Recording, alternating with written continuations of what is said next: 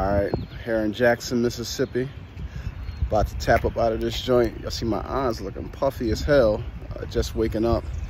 It's officially 6 o'clock in the morning. We all packed, about to get on the road. Got about a 9, maybe 10-hour drive from here to Charlotte International, where I'm gonna be flying out. I just wanted to send a major thanks to everybody in the War College, all of the family, all the Asafo gang who helped us to pull off this trip. We were able to step foot on sacred ground, recorded a really good interview that we're going to use to launch an initiative / project that I'll be putting y'all on to soon.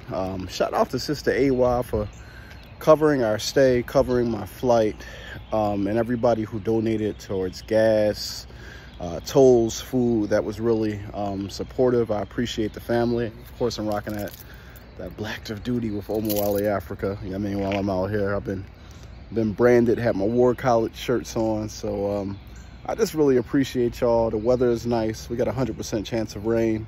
The sun fitting to come up right now. So, you know what I mean? See my guy right here. You know what I mean? My guy, real shooter in the background. Getting it done. But no, we out of here, fam. It's been good. Jackson, Mississippi in general. I'm just recording a little. Don't lie to the people. I'm not, what? Don't lie to, he said. Do not lie to the people, Mississippi. Yo, Jackson was alright, but we went to this IHOP, and the shit was the most trash experience in the history of trash experiences. Listen.